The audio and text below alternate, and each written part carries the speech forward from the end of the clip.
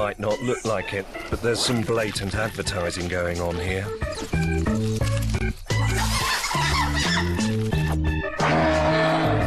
The natural world's a marketplace, and what's on sale is the wildest sex in the world. Hardened campaigners use every trick in the book to get what they want. And when they succeed, the result has a dramatic climax.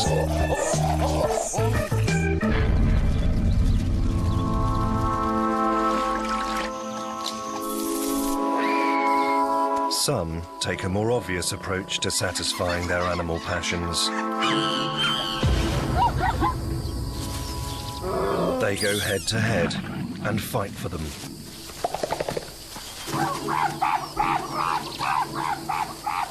But battles for sex can be bloody and brutal.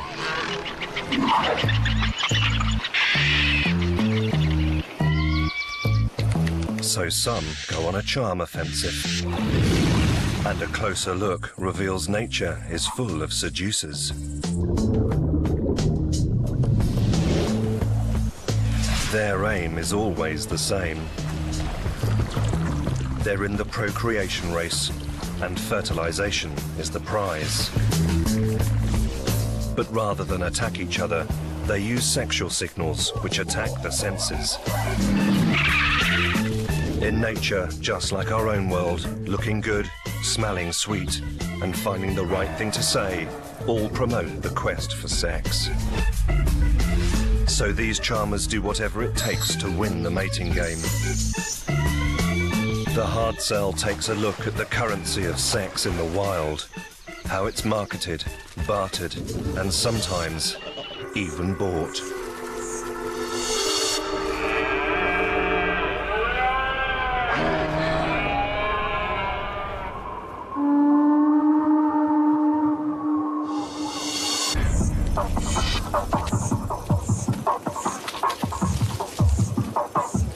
A troop of chimpanzees lounge in the jungle.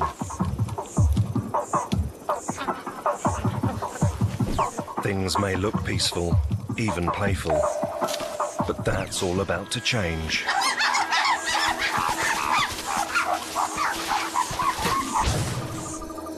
It's not just the tension which is rising.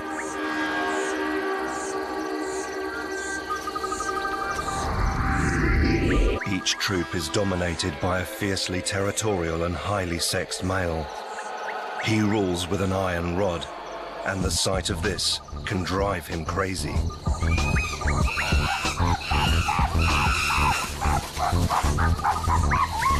When females come into season, there's no hiding it. Sex can be brutal. The leader takes who he wants, when he wants, and how he wants.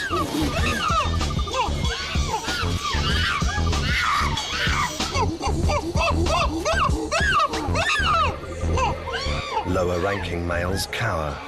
They'd risk a beating if they stepped out of line and tried to mate.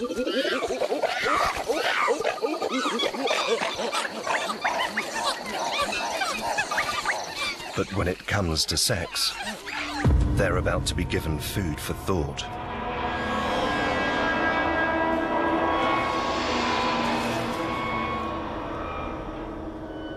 It was believed chimpanzees were strictly vegetarian, but the truth is sometimes they choose meat from the menu.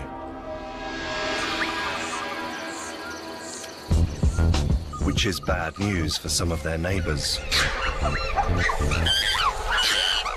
Males dominate the hunts. Females usually wait for their share of the spoils. The leader doles out chunks of colobus monkey. It's one way he keeps order. Some meals come free, but some don't. Sometimes payment is required. The currency's food, the exchange rate is sex. The fact's not gone unnoticed by lower-ranking members of the troop, like this chancer. Perhaps this is one reason hunts are more likely when females are in season. small monkeys scatter, but they are no match for this clan of testosterone-fueled hunters.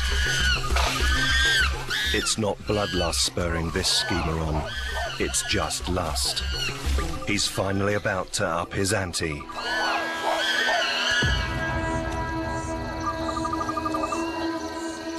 The hunt over, Top Chimp retires to the trees to take his fill of meat and mistress.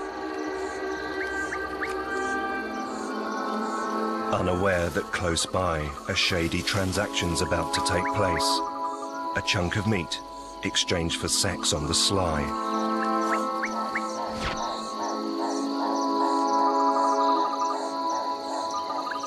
This furtive monkey business is the ultimate in primate prostitution.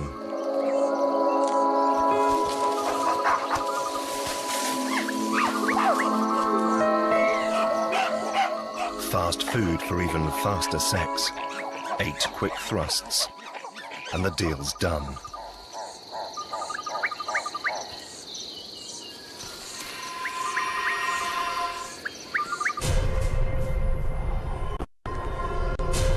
Other animals come bearing gifts, but not all these gifts are as generous as they appear.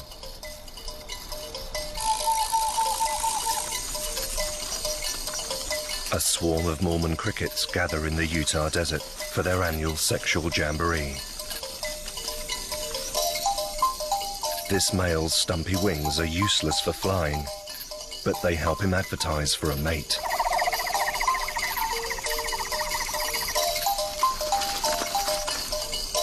There are thousands of potential partners, but he's not choosing lightly.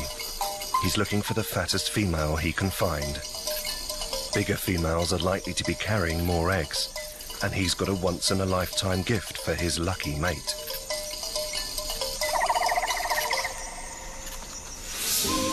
Weighing up the competition, he picks up a potential date, but she's a little on the skinny side, so he puts her down again. Another song attracts a meteor Mormon. Now she really gets his juices flowing.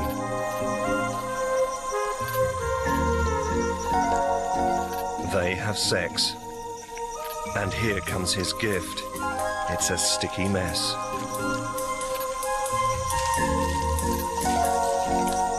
It's a package called a spermatophore.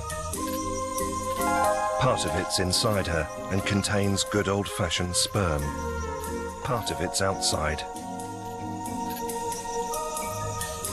She thinks it's a delicious protein-packed meal.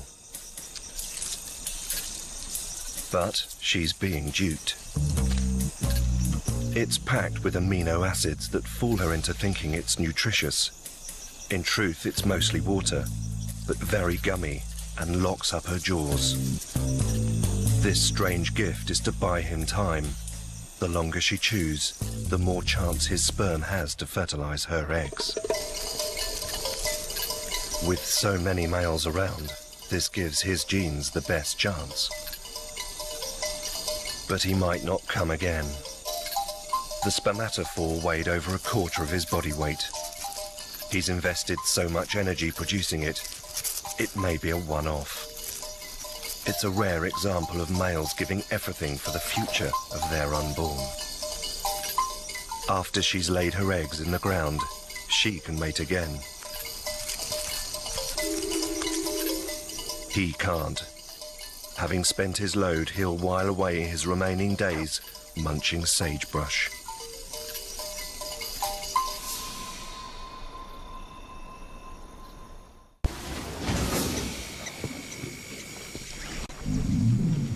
It's waste, not want, that's used to advertise sex on the savannah. The Addo Elephant National Park in South Africa seems like a place of outstanding natural beauty. Until you take a closer look.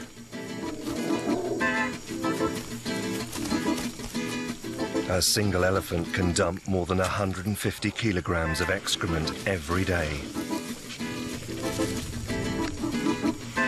And many others contribute to this carpet of filth.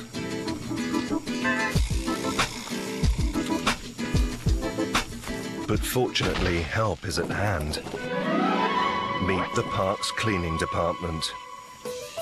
An army of Cecilium dung beetles, stirred into action by a fresh fall of feces. To these bugs, there's great wealth in waste.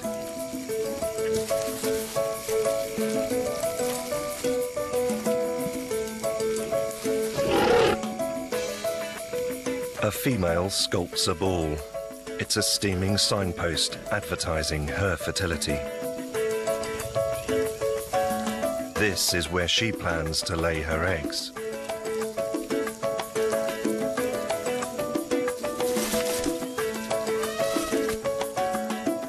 To a male beetle, the sweet smell of dung is the ultimate turn-on. But this isn't the suitor she had in mind. Perhaps it's his face which doesn't fit. Scientists are considering if female dung beetles might be seeking a symmetrical date. Unsymmetrical beetles could be unhealthy and poor fatherhood material. Either way, this lopsided Lothario gets the brush off.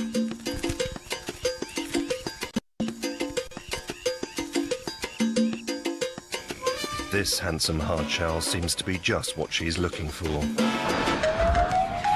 Sensually symmetrical.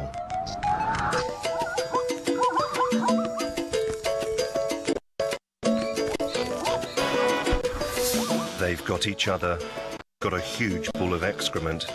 Now they need to find somewhere to have sex.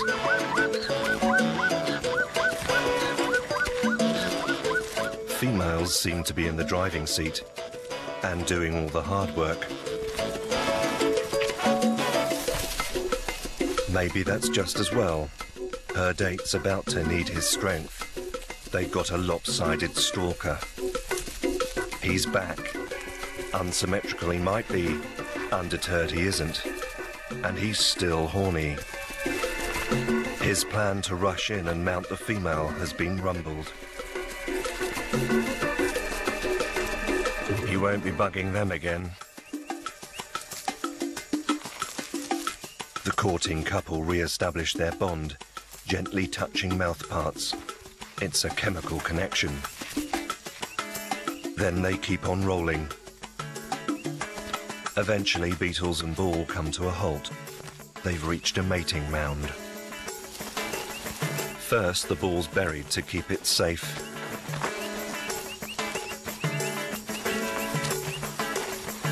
Then they get down to the mucky business. Sex can last for hours. And hours.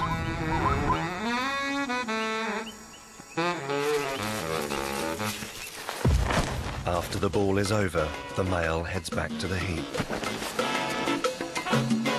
With fresh supplies dropping in, the dung pile dates are mounting up.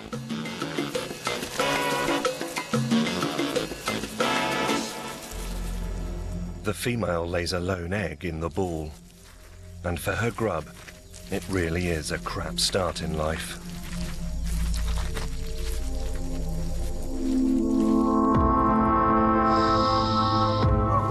Food, gifts, and signposts all sell sex. But they only work when potential partners are up close and very personal.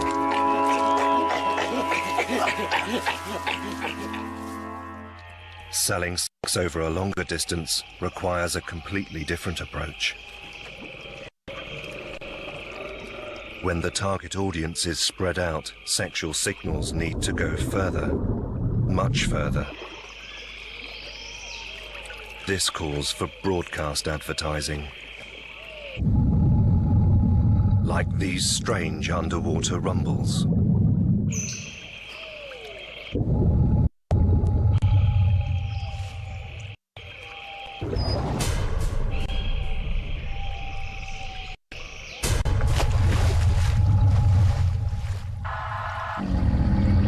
American alligators are the world's noisiest crocodilians.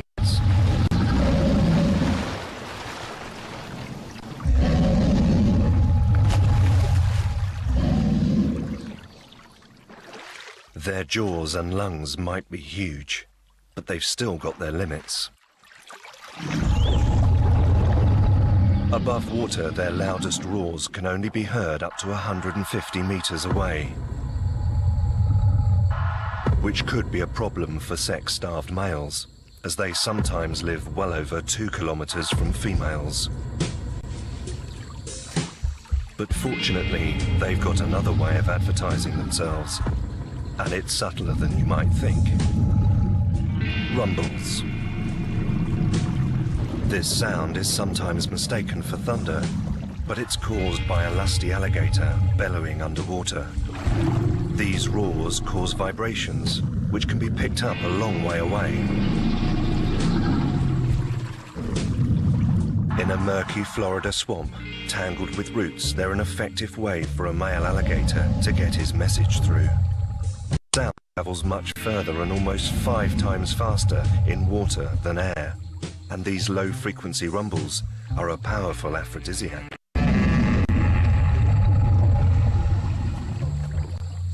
Once a male's lured a mate, he maintains the tender approach. But will it work up close? He shows his good intentions by exposing his vulnerable side, the soft flesh of his neck, which could be risky.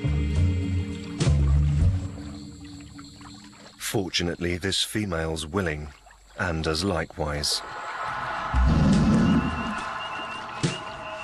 This time, they won't be going for each other's throats. Alligators don't just need a good set of lungs to sell sex, they need them to have sex. They're both going down. Although alligators can't breathe underwater, that's where they mate. Females wrestle with potential lovers, rejecting any who aren't strong enough to romp in the swamp. This muscle man makes the grade, and sex leaves them breathless.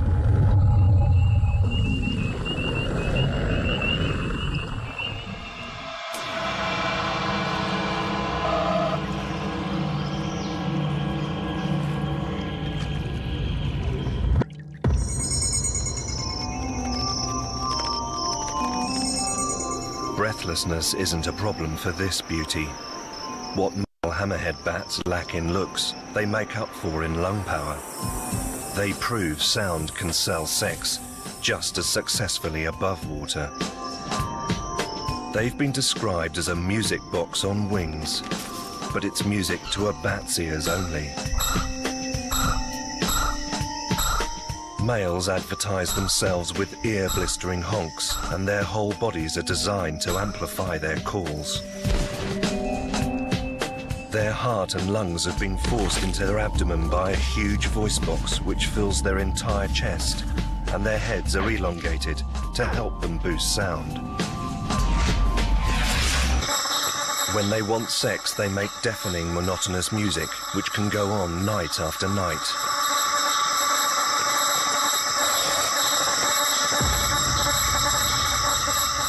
After sundown, the jungle erupts. There's a deafening cacophony as nocturnal nightlife wakes up, and these bats drive the beat. Loud oral adverts for sex can have other drawbacks, like attracting the wrong crowd. Autumn in the Scottish Highlands is a noisy time.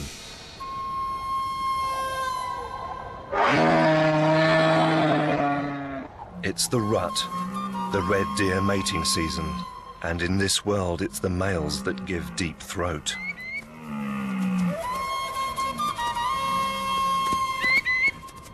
Stags stretch their voice boxes right down towards their breastbone, allowing them to release incredibly deep roars.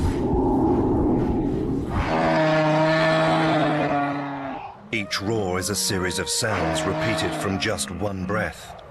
During the rut, males can roar twice a minute, all day and all night.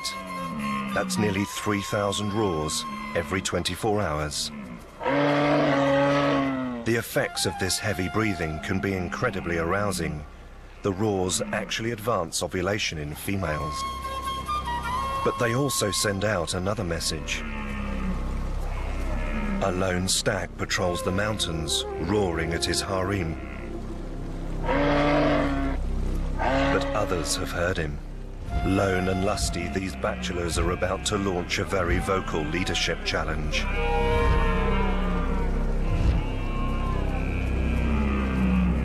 The first rival's smaller and easily frightened away by the force of the harem holder's roars.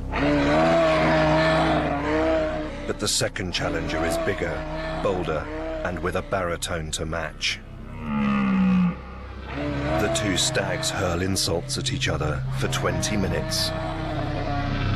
But it doesn't settle matters, so they let their antlers do the talking. It's a matter of brute strength, just who's the pushiest. The leader keeps control, for now. That means he'll be mating continually with up to 20 hinds throughout the season. That's 6 long weeks of sex, shouting, and seeing off rivals. With this amount of pressure on his lungs, legs and loins, the battle to stay in charge is incredibly tough. Rutting stags eat little and can easily lose 1/3 of their body weight in a month. It's hard to win this campaign, and once won, even harder to stay on top.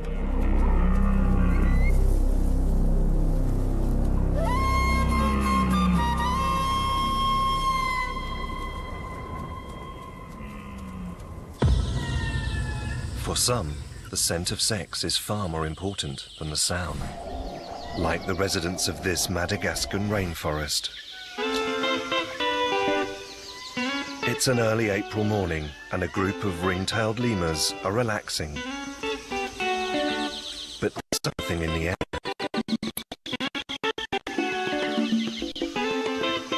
The females have come into season, but only for a day.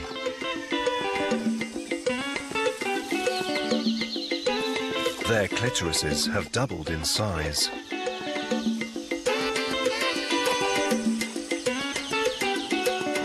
They want sex. News is rubbing off. The air's heavy with musty messages, and they're driving the males crazy. For lemurs, sex sells through sex smells.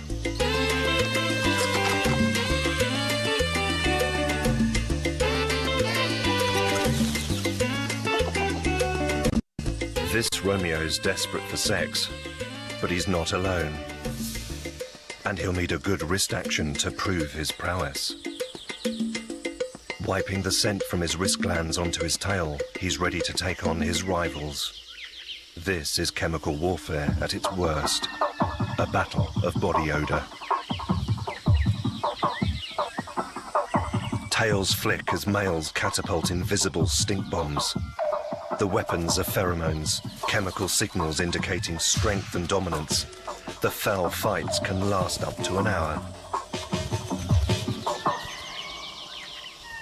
The most pungent is the winner. And it's Romeo. He's absolutely rancid.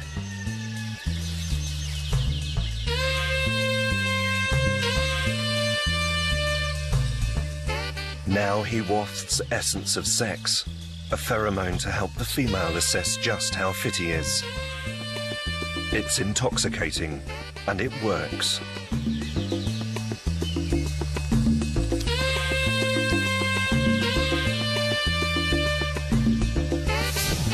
But privacy's hard to come by. Mating couples are often interrupted by others desperate to get in on the action. Sex is a stop-start affair as the male sees off the competition. Not that it seems to affect his rhythm too badly.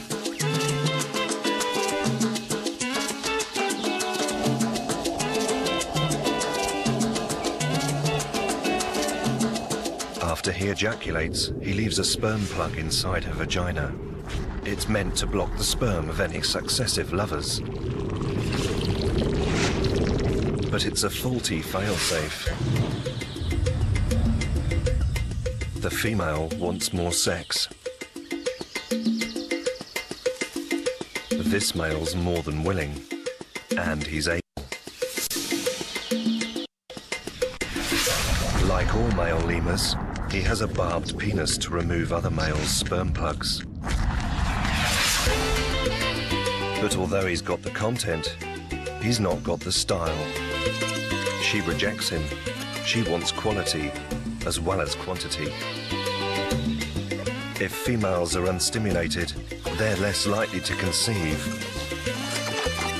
With this many males sniffing around, they don't need to waste time with substandard sex.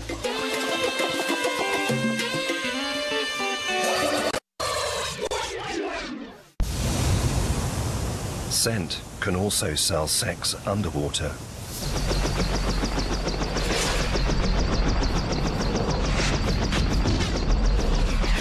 In Lake Erie, some vampires are idly siphoning trout blood. They're lamprey, eel-like fish, and they're parasites. Round, jawless mouths, razor-sharp teeth, and a rasp-like tongue make light work of fish scales. But fortunately for the trout, these sucking little things are about to take a long-distance call. About 80 kilometers upstream, buried beneath the riverbed, a young lamprey larvae. Before they surface and migrate to the lakes, they send out a message to their elders. They release a migratory pheromone, a signal to the older fish that they need to start thinking about sex. They're guiding them back to the spawning sites. The adults heed the advice. Now they've a long, slow journey ahead of them. They can only travel 11 kilometers a day at most.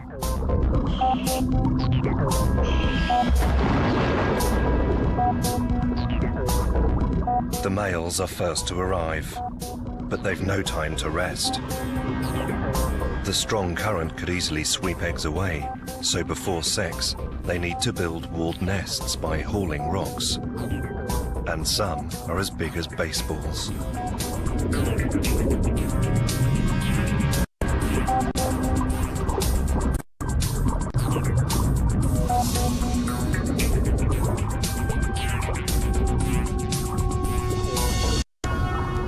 Now it's the male's turn to place their own advert. They flood the water with sex pheromones to attract females. It's bile acid, made in the liver and pumped from their gills.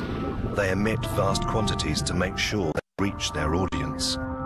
It takes longer for pheromones to travel in water than in air, but these bitter messages still get through. Females can pick them up from over 3 kilometers away. Once their dates arrive, the really hard work starts for the males. Over a week swimming upstream and the hard labor of building nests. The next challenge is a sexual marathon. The water clouds in an orgy of egg-laying and ejaculation. The lamprey's free-flowing pheromonal signals worked, but the sexual effort involved kills them all. The next generation is assured. This generation is destroyed. Soon the only smell riding these rapids is the stench of dead fish. In the world of the hard sell, other senses have a critical and more aesthetic part to play than biled broadcasts. In crowded quarters, visual signals are vital. Standing out from the masses is a must, particularly if you're looking for sex at first sight. A young male waved albatross is getting close to home, the island of Espanola in the Galapagos. He's spent most of the last 6 years soaring over the Pacific. Now he's hungry for sex. His loins are calling him home. And he's not the only seabird seeking sex. Fresh from a fishing trip, a male blue-footed booby's now got his eye on a different catch. But there are thousands of birds crammed onto the island. The noise is deafening and the smell cloying. Seabirds can't rely on sound or scent to attract a mate. For them, style counts. They'll have to stand out from the crowd. These males will only come dancing. The albatross is the first to hit the dance floor. The long wings which make him such a graceful flyer seriously hamper his arrival. Like all albatross, he crash lands. The booby, meanwhile, has a more controlled descent. Circling the masses, he flashes his prize assets. It's not what's between his legs, it's what's at the end of them. The bluer his feet, the healthier he's likely to be. Males, like all male seabirds, neither has a penis. Sperms transferred by a cloacal kiss, so called because mating birds have to line up sexual openings called cloacas before the male ejaculates. And as both semen and feces pass through the same passage, it's important for males to go before they come.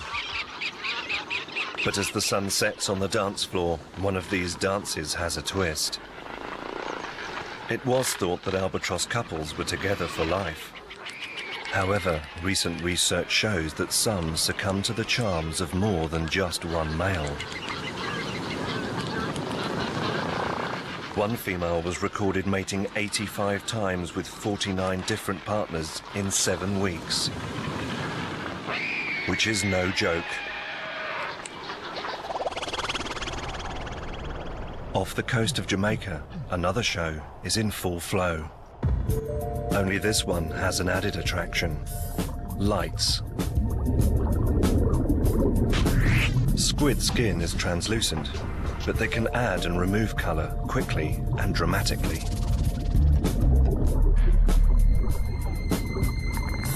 Pigment cells called chromatophores are attached to muscles in their skin. They can be stretched and retracted with dramatic results.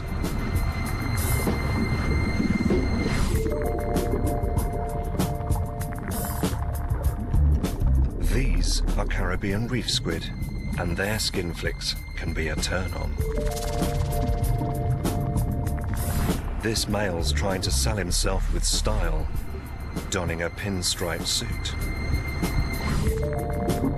A female answers back with a line running provocatively down her back.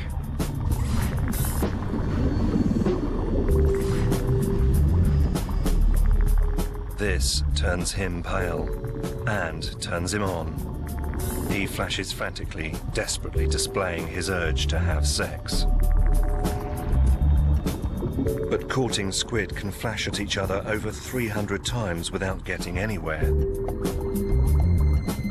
She jets away, tempting him to give chase. It might be her way of testing his strength, seeing whether he's fit enough to father her offspring. Finally, she flashes a pinstripe herself. It's her sign, she's his. Sex itself is also over in a flash, and it could easily be a messy affair. He attaches a sperm packet to her skin, directly under her eye. She'll keep his seed in storage until she finds somewhere safe to lay and fertilize her eggs. This flicking light show's done its job. The squid genes will go on. Not all animals rely on quite such flashy adverts. On a Texas mudflat, this male's trying to attract some female company. And he's not alone. The shore is packed with hundreds of tiny males, all using the same campaign to try and grab a crab.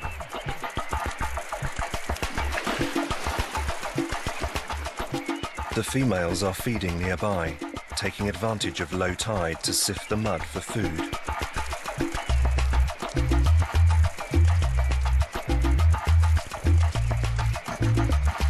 Females have two small front pincers, but for their mates, size is everything. Every male has one huge claw which weighs almost half their total body weight. Like a small businessman in a large sports car, they hope it will be impressive enough to lure females into having sex with them.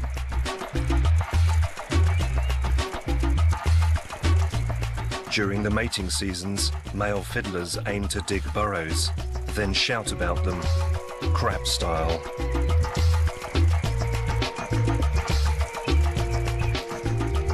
They wave their huge claw back and forth, desperately trying to entice a female into their burrow. A male catches a female's eye stalk. As further encouragement, he drums the ground. And his efforts pay off.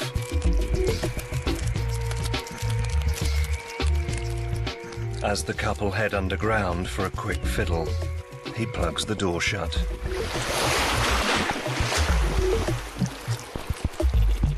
Males who aren't so lucky can take their sexual frustrations out on each other. The two grapple, but this fight's all about posture, not power. Something else is about to end their squabble.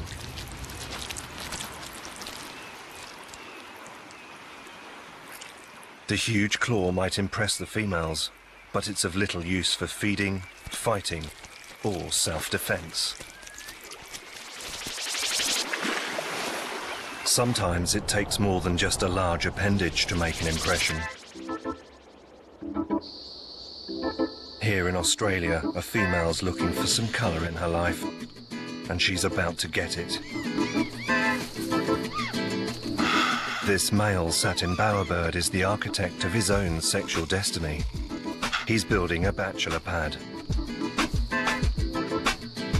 First, he needs to find the right pitch. Then he makes two parallel walls of twigs. It's called a bower.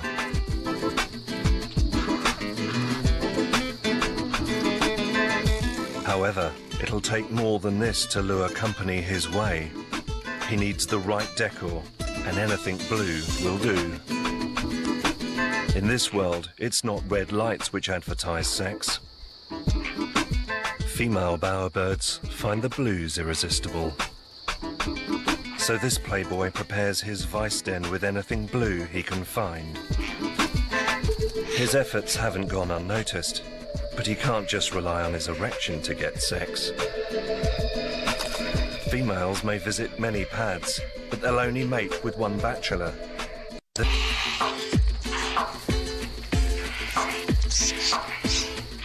So he redecorates his bower with more blue flowers, ready to impress his next date. Down in the Californian kelp forest, a male Garibaldi fish is doing the cleaning. If he's going to attract a mate, he needs to keep his house in order.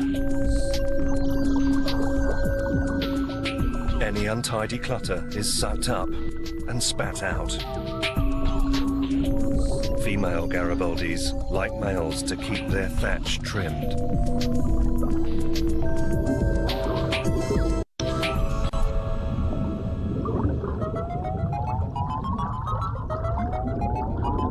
When a potential date comes nearby, he darts frantically around his nest and makes loud clicking noises to add to the drama. This aggressive display is meant to show off his home and prove just how well he'd defend eggs, that he could be one bad dad. But this female passes on his invitation. Perhaps she wants proof, not posturing. Returning to his topiary, he's about to get the chance to do just that.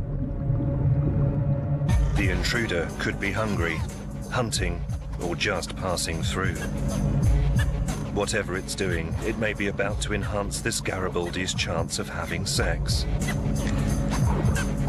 The smart money would be on the octopus, but that's without banking on a challenger who's desperate to sow his seed.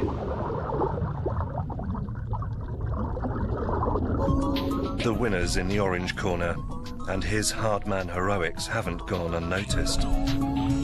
She's back, and he's sold himself.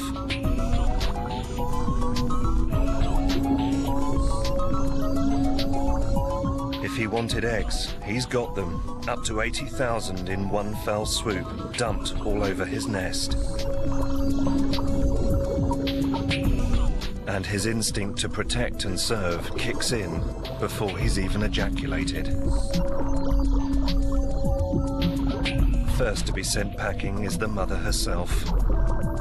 Now it's just him and his eggs. Our house-proud hero finally climaxes all over his own carpet. That really takes the biscuit. Not all hard-sell hard men look the part. Some look deceptively angelic. Late summer in Minnesota, North America, and cocoons crack open as young butterflies emerge. The temperature's falling, so these newborns have a long maiden flight ahead of them. Thousands migrate south to spend winter in a warmer climate. They cluster in the trees of Mexican forests for about 8 months until things have warmed up at home and they can head back. But when they take to the air again, the mood changes.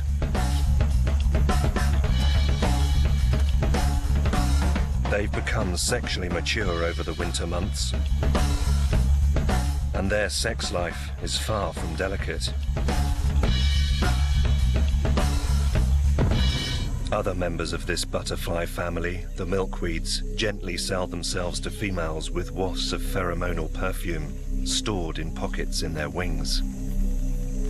Not monarchs. They've given up on pheromones. Their strategy seems to be a more violent one.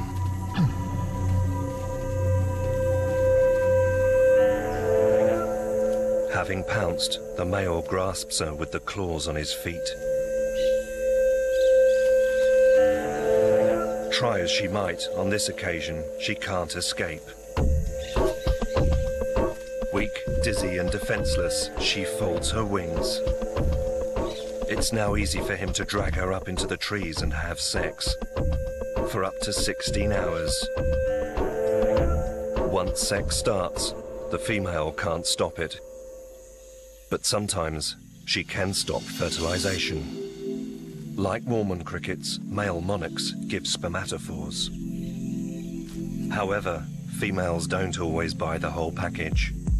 She'll eat the food, but she might not use his sperm to fertilize her eggs. As they fly away to look for more sex, many of these males haven't sired young. All they've done is supply food. So the female monarchs can frustrate one of the hardest sells of all. In the wild, there are many ways of selling sex. Gifts, sound, and smell. Light shows, dances, bachelor pads, even payment. All these advertisements have the same purpose: to attract a mate, to have sex, and to pass on genes. The success of these campaigns ensures the future of the next generation and yet more wild sex.